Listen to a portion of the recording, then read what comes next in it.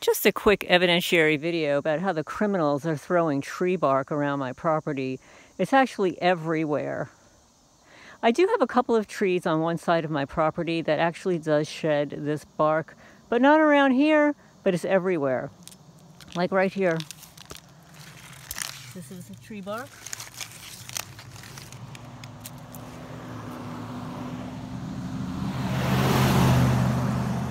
Another stalker in the neighborhood. But here, look, it's everywhere. It's everywhere. And here's, one of the branches, because they've got to do the branch. Here's another one. Here's more tree bark. As you see, it's everywhere. They just totally litter my property. It's everywhere. And this is every day. I can walk around my property literally for an hour, picking up their trash. And the plausible deniability is, oh, it fell from a tree. It didn't fall from a tree. These people are actually, at night, throwing litter all over my property. All over the place. It doesn't matter where. Look, all the way down here, I've got tree bark and another branch. It's just unbelievable, non-stop trashing my house, non-stop. Here's the little X. And I don't walk down here every day. I've got a big property. I stay pretty much, around where I live, where my animals are. And this is also what they're doing. They're chipping my side of the county road. Watch.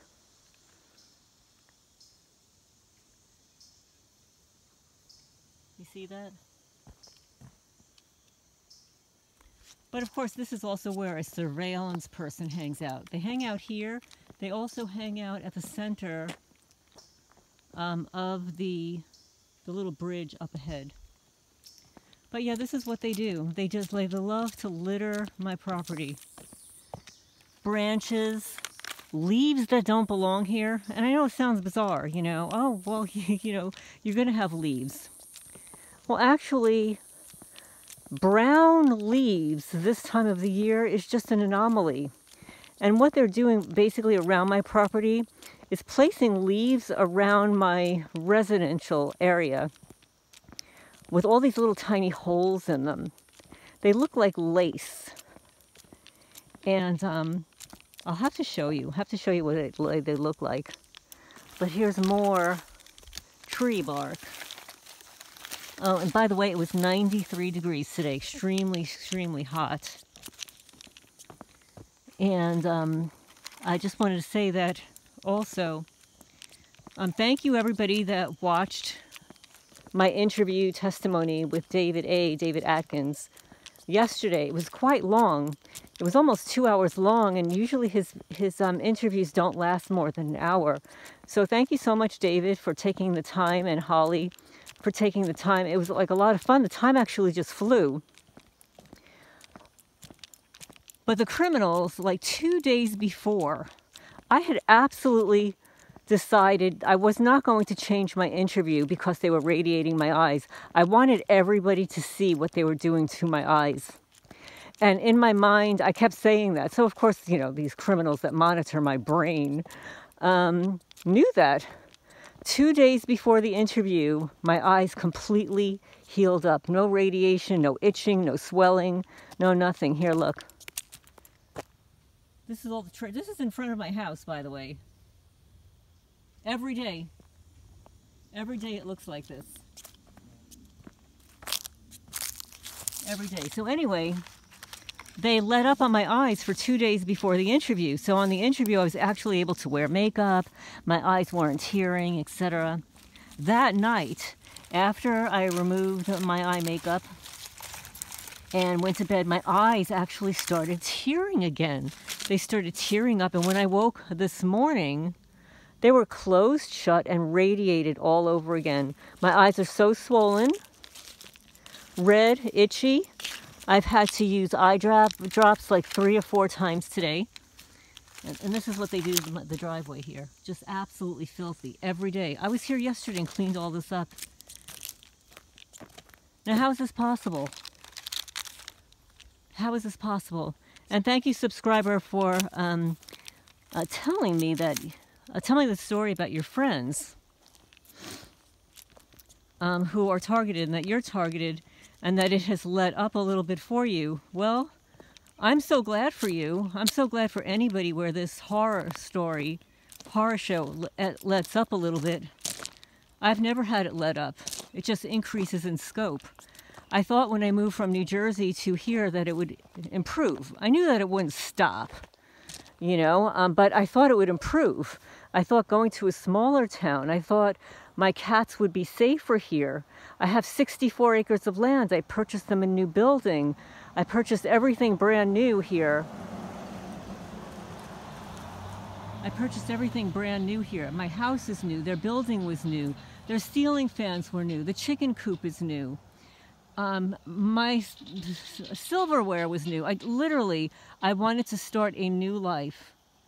I have new appliances, new microwave, and they destroyed everything, just everything. Within 3 days of my moving here, they stole 4 of my cats, my rescue cats. And one of which was the last cat and the hardest cat to trap at my feral cat colony. He just wouldn't get himself trapped. I guess after he saw all of his friends getting trapped, he decided, no, that's not going to happen to me, even though he was by himself there. I couldn't get him. And finally, it was animal control. Thank you so much, animal control, for trapping him. Yeah, my animal control was so wonderful. She would go there and leave the trap, and then she'd, go back. And if she caught one of my cats, she would just immediately call me to come and meet her at the health department. And that's what I did. She probably trapped 8 or 9 of my cats. Then there was another rescue along with myself that was able to trap 3 or 4. And then, of course, I trapped the rest. Just a nightmare. So I'm glad for you that some of your targeting has stopped. And for all the naysayers out there, Robert Duncan has passed. We're not sure why. Now, this is curious. I always get curious when a targeted person passes, or a whistleblower at his level. They claim that they found him at home. So why did he pass? I mean, all these years later, Helena Chorba does not have a cause of death. Could you imagine? The poor family, they don't have a cause of death, even through the autopsy.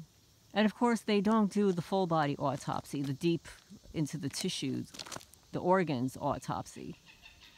They only do the superficial autopsy.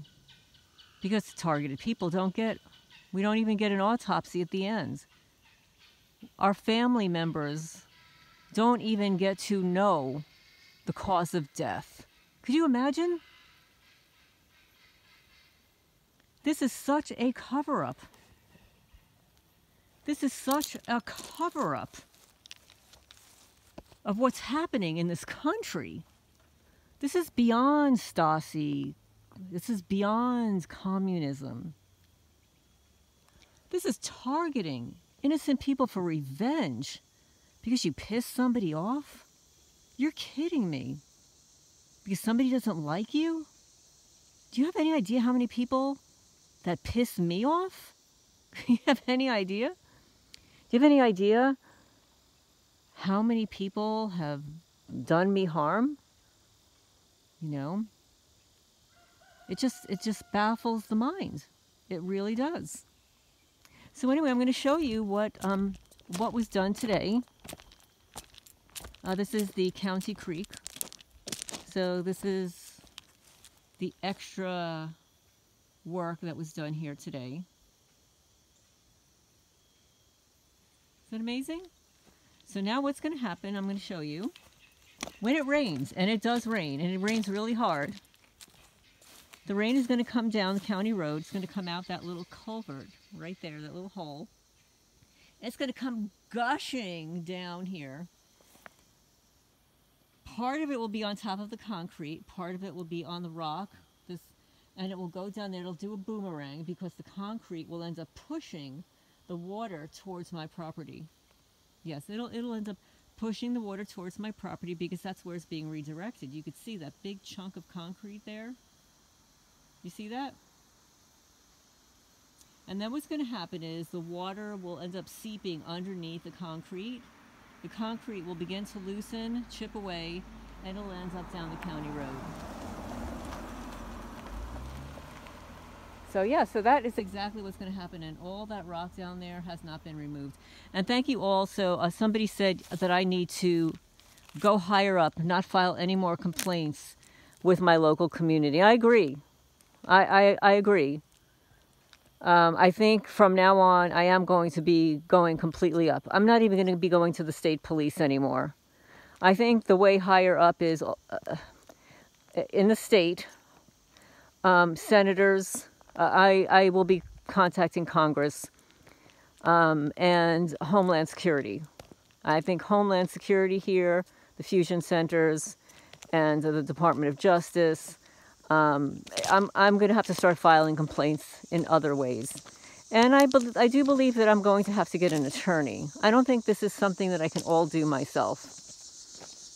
I might be able to do some of it myself. I also believe that I need to file 2 lawsuits. One would have to be on behalf of my nonprofit because there's just way too much damage done inside their building, to them personally, to my eBay account, which is on behalf of the cat rescue, the taking down of my website, all of these things geared towards my nonprofit. So leave a comment down below if you have any experience with that, if you think it should be 1 lawsuit or 2. I'm not sure. I might have to contact an attorney on that. But also, what is happening here is so egregious, so off the charts. Like I said, yesterday they broke my front door handle so it doesn't lock anymore. And then they went into the cat's building, either remotely or directly, and damaged their 2.5-year-old, I think it's 2.5-year-old, a little CD radio player, really cute. It's only in there. I play them a CD, you know, like bird sounds and stuff, to mitigate the loud bangs that happen in there on a regular basis. And I tend to play it all day long, and then I'll unplug it. But yesterday they damaged the speakers, and they're really funny. You know what the error messages that I receive when I try to play a CD? First it says no, and then it says aw, like A-U-G, like aw. Yeah, very funny. Or maybe it's just the way they program these electrical devices. But those are the error messages that I'm getting. The CD will spin, but it doesn't play. They actually scratch the CD also with a check mark. They scratch the underside of the CD with a check mark and then damage the speakers that are built in. So they're all dented. And while the CD spins, and I've tried 2 different CDs, one that plays on another CD player, but nothing will play on this one anymore. They've totally damaged it. Yeah, so that was, you know, $40, $40 or $50. And, you know, again, these are brand new items. Usually you can have one of these players for 10 or 15 years. Do you know when I moved here, the former owner had a whole bunch of radios. And they still play. And some of the batteries were still working. Yeah, every one of the radios that I found here in all of these buildings, every one of them were old, 20, 30, maybe even more years old. Every one of them works. Every one of them gets a signal. But all these little things that I buy, brand new here, have been damaged by these criminals. And no, I'm not going to stand down or be quiet about this. I'm just going to try to close this door here. Sorry, guys. It's late. It's like 8 o'clock. 1 second. I don't have both hands because in this other hand I've got all the debris that was spread on the property. All this. So I've got to pick up this. I do this every day, and usually I bring a wagon here. My wagon is usually completely filled with garbage. I kid you not. Completely filled with debris, garbage, torn branches. etc. Let me just put this down a second and close this up here.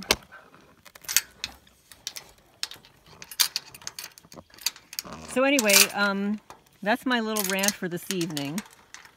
And I appreciate every one of you for listening. Stay strong. Document everything. And if you're a new target, just because it's not happening to you now doesn't mean that it won't happen to you in the future. It also depends on why you're in the program, how old you are, how much money you have, if you own land or property, how greedy the people are, and how many people have nominated you into the program. You know, as I mentioned in my testimony, I believe it's more than one group of people that have over many years participated and or didn't like me for whatever reason. And there's another one. There's another attorney, and the theme amongst all of these people are attorneys. And you want to hear something else? I can't say who, but there's another targeted woman in the community who worked at one of the law firms that I had hired a lawyer from. Now, how can two targeted people, like in the same state, have that kind of weird connection? I don't know. What do you give me your thoughts down below? And look, this is the new slab. Here, right here's the left slab. Look at that. There are already cuts in it. Look at that. You see that? It's an eyesore. Just an eyesore. And I do believe it's deliberate. I don't think that,